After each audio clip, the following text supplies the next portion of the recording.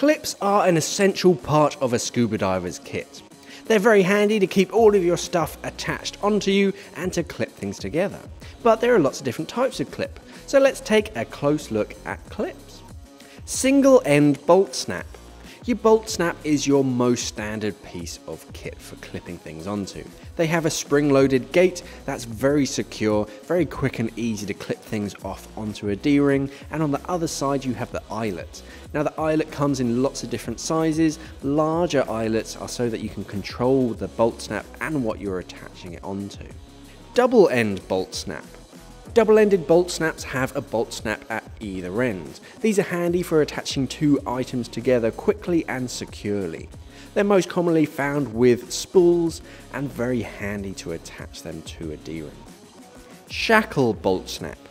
Shackle bolt snaps are a great semi-permanent clip that you can attach onto fixed items without having to tie knots or use some kind of proxy to attach your bolt snap onto it. The shackle unscrews and then stays fixed in position unless you purposefully remove it. Shackle. Shackles are a semi-permanent chain link, so these are great for lift bags, so you can attach it. They're very strong and relatively quick to disassemble. You have the screw gate that opens it up, you attach two items together and it acts like a link in a chain. But it won't undo unless you really want it to. Bow shackle. Bow shackles are much the same as a traditional shackle, except the eyelet is rounded. So this is meant for larger items or ropes or something that's going to be moving through to reduce friction. Split ring. Split rings are a semi-permanent chain link. You'll recognise these from your keychain. They're used all over the world. They're a very handy, quick way of attaching items together, but they're not made to be a quick release in any way. Brass bolt snap. Brass bolt snaps are a little bit softer and lighter than stainless steel, but they're also corrosion resistant, so you don't have to worry about keeping them clean and dry. Delta quick link. Delta quick links are shaped like a triangle, so they're great for attaching two or more items into one link.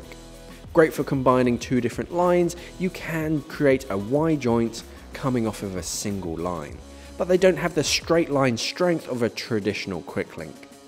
Quick links. The quick link is much like a traditional link in a chain, except it has a screw gate down one side so you can attach multiple items into it. They're nice and strong, they're great for straight line strength and holding things together, but they're not as strong as a fully forged chain link. Carabiner. Carabiners will all have a spring gate on them, so when you push on the gate, it will open up the clip so you can attach items onto it. In certain circles, they're not that trusted because the spring gate is always open, so you do have to take care. They're very handy for keeping your equipment together outside of the water, but inside of the water, they can become a bit of a snag hazard. Tack hook. Tack hooks are much the same as carabiners, except they have more tensile strength.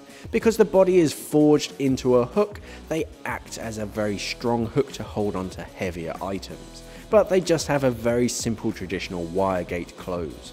So that was a quick look at different types of clips that scuba divers use, but what do you use and what do you use it for? Let us know in the comments below. Thanks for watching and safe diving.